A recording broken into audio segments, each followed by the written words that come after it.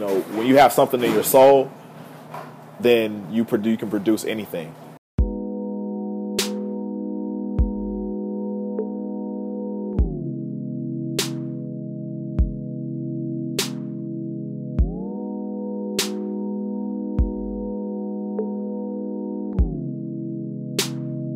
You just have to have the window of opportunity to produce it. So when I knew that I could juice anything, there were times where I would go by the smell of a fruit or a vegetable, or I could go by the feel of it and develop a recipe. It's more than juice because whenever you develop a product, you develop it with two thoughts in mind. And one thought is to change your condition, and the next thought is to change other people's condition. The connection that I like to have with my customers is the fact that I don't want anyone to walk into my house and feel disconnected. We have to have a collaborative feeling. The demographic in this area is 96% African American. The majority of people that come here are primarily everybody. So you'll get maybe 30% African American, 20% white, and 50% kind of across the board, kind of mixed up. But most days you'll find your African American people, your white people, you get my Latino brothers and sisters. You'll have your Asian community. So they all kind of stop in. Yeah. But it doesn't cater. We don't cater to just the average person. We cater not the average person around here. We cater to everyone. That's why it's more than juice, because we want to establish lines of communication across all borders.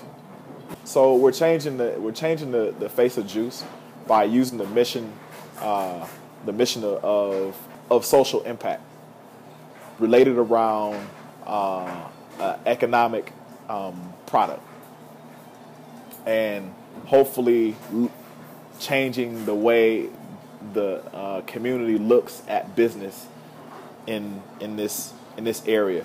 Majority of the times when you have a business, they just plop down, open up, and then they don't reach out to other people.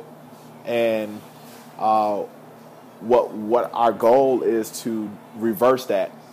We want to reach the people first, and then open up the business, and then bridge that any other gaps that we have. America is run by small businesses, and large business is just what it is, just large business, and you can get lost in that washing machine. But our small businesses develop and help develop the fabric of America and what you see it today. And to have a small business in Milwaukee is just it's a notch upwards. It's a notch going against the grain. We're in Milwaukee, where we're used to large corporations like GMC, AMC, General Motors, whatever, Harley, you name it, right? But we had this in Milwaukee in the past. We had this mom and pop feel. Like you can walk down the street, go to the corner store, and have a conversation with the owner. And now that's coming back. It left for a while, but now it's coming back. So now you get to see who makes your shirt, or who makes your pants. Our community is called Lindsay Heights. It is developed and was developed a very, very long time ago, but didn't have a real major name. It is also in small part called Walnut Way. And Walnut Way is a nonprofit built around 20 years ago that Larry and Sharon Adams dreamt about and developed it out of their vision for prosperous community. Larry was a farmer, but he was also kind of a ex-Marine, or not really ex-Marine, he was Marine out of Nam. But then also Sharon was director of the Greater Girl Scouts of New York, and she came to Milwaukee to look after her people. And in that light, she found a neighborhood that lost its assets. The neighborhood lost its assets, or the assets were dormant. And what we had to do is we had to provide water. Somebody had to water these seeds in order for the assets to grow. And so that's what they did. They rewatered the soil, and the people started to grow. And now you have we have a peach orchard in the back. We have a compost pile that's like as high as this building. We have 4 production gardens back here. We got beehives. We have pear trees, peach trees, cherry trees. That's who we partner with. We partner with Walnut Way, and we try to piggyback off of their communication with the community. You're sitting in the Innovation Wellness Commons, and it was developed, and Walnut Way, and also were developed from residents in this community. It's very rare to have successful organizations developed out of the visions of the residents in this community. It's very, very rare, and I can't say that enough. So Innovation Wellness Commons houses Outposts, us, the Juice Kitchen, Fondy Food Market, and Milwaukee Center for Independence, who provides 4,000 meals per day for children across the city. And that's what we do. We partner with people who want to do good. I just want the Juice Kitchen to be a forum for people to have a conversation around whatever is going on. We're a peaceful environment who hopes to serve humanity in its purest light, and try to stave off the earthquake of Pompeii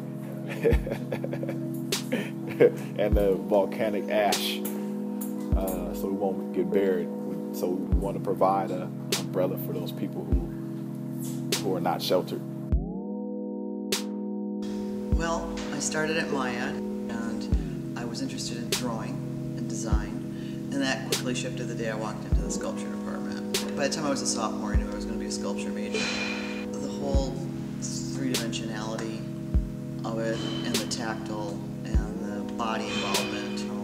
I never was very good at drawing, or illustration, or concepting in a two-dimensional world, so I think sculpture just came kind of naturally to me. I worked for a bronze foundry called Hart Bronze, and when I graduated from Maya, our professor, Joe Menla, he ran the sculpture department, his dream was to start an art foundry. So he left the teaching profession, he started an art foundry. I was in Europe at the time carving stone, and I came back, and my intent was to sell the work that I made, return to Europe, and so my business model was sort of naively thinking that I'd sell this work in Milwaukee and return to Europe and continue to carve. And I would be in both places. Well, that didn't happen.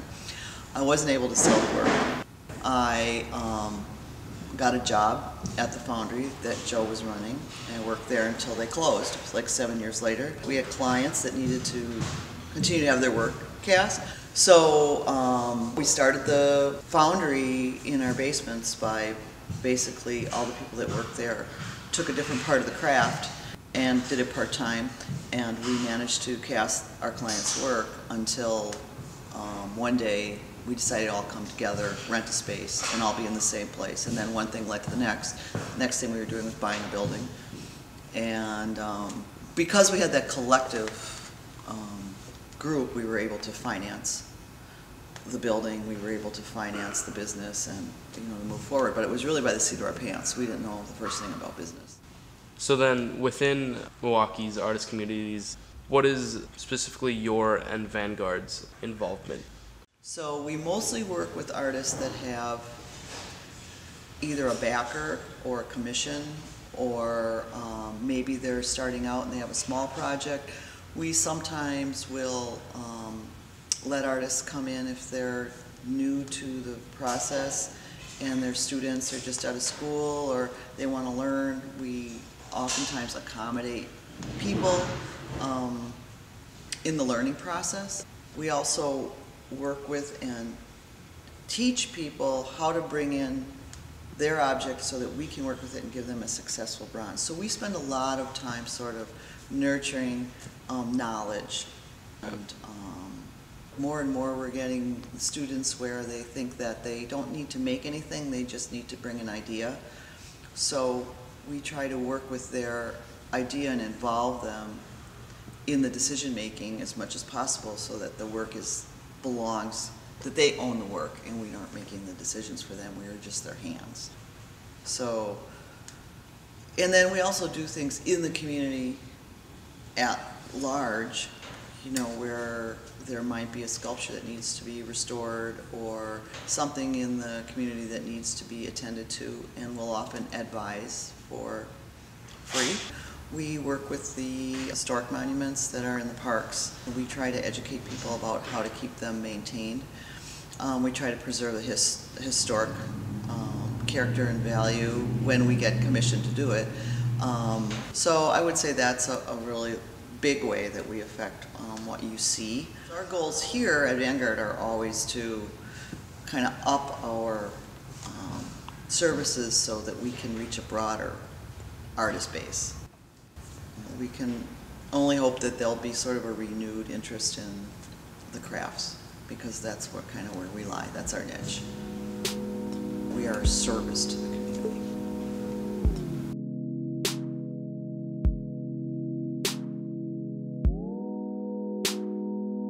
Well, actually, I think every shelter's goal is to not have to have any animals to take in, but that's not going to happen. But it's more or less making people aware.